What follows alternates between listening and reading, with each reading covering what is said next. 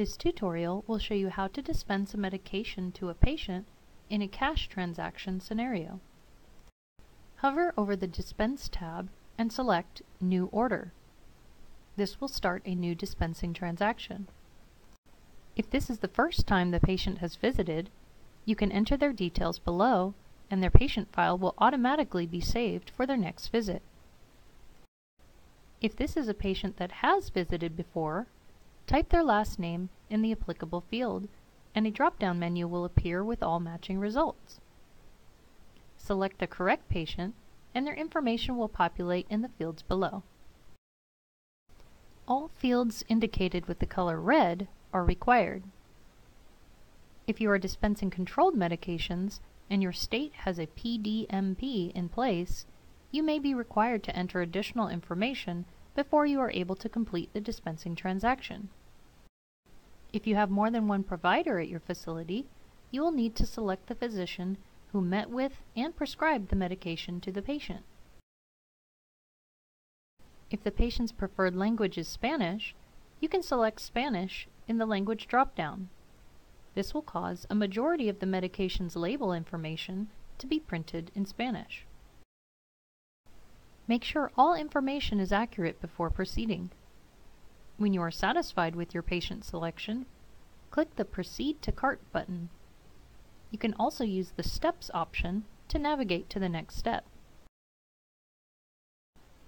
If you have a barcode scanner, make sure your cursor is in the Scan field and scan the medication bottle to add it to your dispensing cart.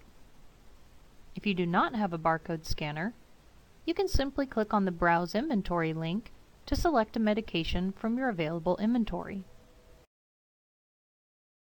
You can select a medication by clicking on the shopping cart icon next to the medication you wish to dispense. Make sure the lot number you are selecting matches the lot on the bottle so your inventory levels are always correct.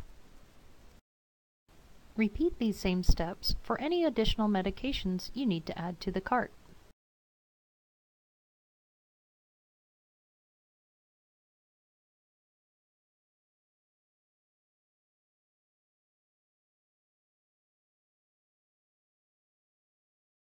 Before moving on to the next step, make sure that the SIG line is correct. The SIG line should be written out in layman's terms versus pharmacy shorthand so that the patient clearly understands how to take the medication. For example, instead of saying take POBID AC QOD, you would write take orally twice a day before meals every other day. Next, enter the day's supply based on the SIG instructions. For example, if the bottle has 30 pills and the instructions state to take 1 pill twice a day, then the medication would be a 15-day supply. When all information is entered to your satisfaction, click the Proceed to DUR button or the step link. DUR stands for Drug Utilization Review. This is an optional step which will allow you to cross-check the medications you are dispensing against any of the patient's indicated allergies, medications they are currently taking, or any illness or condition they are experiencing to ensure that there will not be a negative or harmful reaction to the medications you plan to dispense.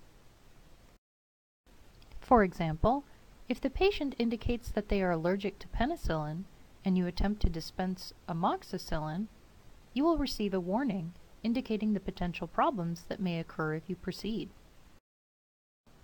If you receive a warning, consult with the physician prior to proceeding.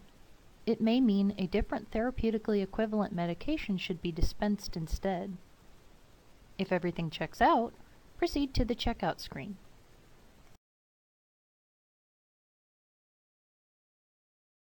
The checkout screen indicates that the medications have successfully been dispensed. Since this is a cash transaction, each medication should have a patient price displayed.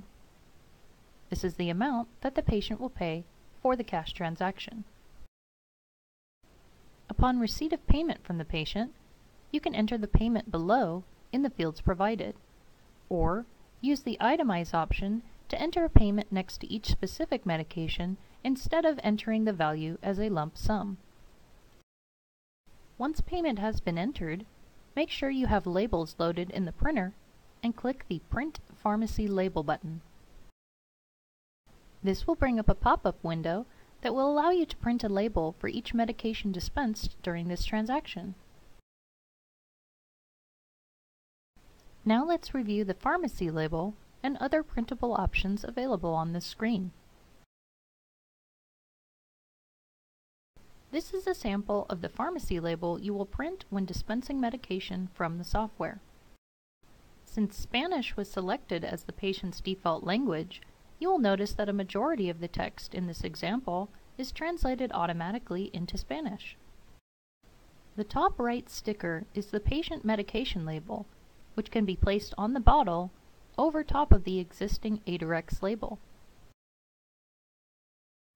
The top left sticker can be entered into a patient file or chart instead of having to handwrite all of the details manually. The Aidarex bottle comes with 4 peel-off logbook stickers for your convenience. You can add one of the 4 labels to the patient chart as further proof that they received the medication. The medication-specific contraindications will print out on the middle set of stickers. After removing the log stickers from the bottle label, they can be affixed in their place or placed on the back of the med guide instructions. This label is an extra log sticker. If you utilize patient charts in conjunction with an electronic file, the barcode can be used to bring up the patient in MDScripts the next time you dispense, instead of searching for them manually by last name. This is an optional sticker for the patient file, which confirms whether or not they require additional counseling for the medication being dispensed. The entire bottom section is a perforated tearaway sheet, which contains all of the medication warnings and usage indications, or more commonly referred to as the med guide instructions. This section is given to the patient along with their medication. If the patient cannot read the fine print on the med guide instructions, back at the checkout screen, you can click the Print Monographs button to print just the bottom portion of the label in a slightly larger font. The monograph should be printed on a blank 8.5 by 11 sheet of paper instead of using a pharmacy label. On the pharmacy label, if the patient indicated that they require additional counseling for their medications, you can click the Print Label Warnings to review the medication's usage instructions and potential side effects with the patient. This form will also print in Spanish if that is their preferred language. If the patient would like a copy of their invoice, you can click the Print Invoice button.